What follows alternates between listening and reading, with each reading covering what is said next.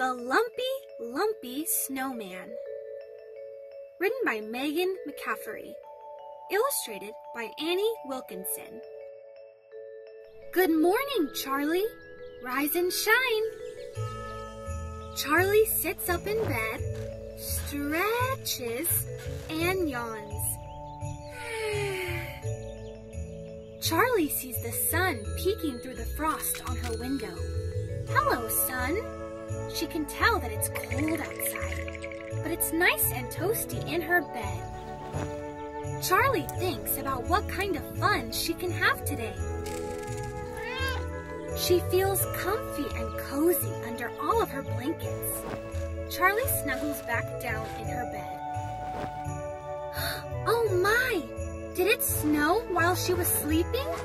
Maybe Charlie can play in the snow today. Look! Charlie sees a snowman in her window.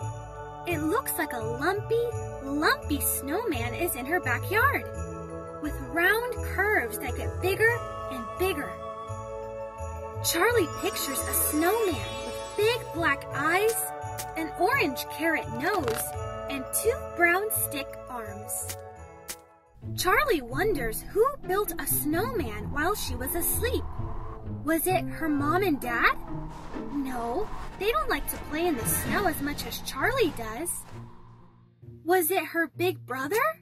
No, he would have needed some help. Or was it her neighbor? No, the backyard gate is always locked. But wait, the snowman is moving.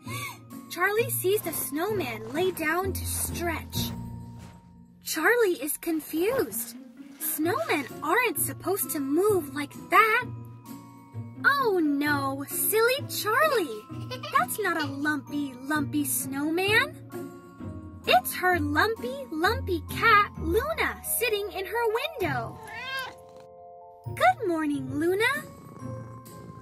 The end.